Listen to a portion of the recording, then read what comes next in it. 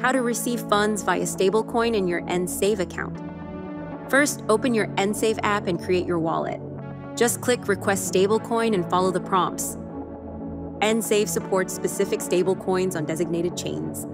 Choose the stablecoin and chain for your wallet. Make sure you select a supported stablecoin and blockchain network.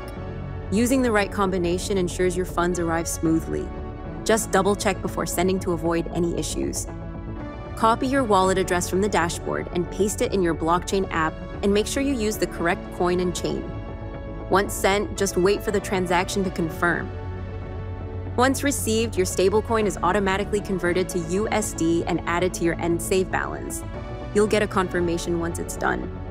And if you need assistance, reach out to the Nsave support team anytime.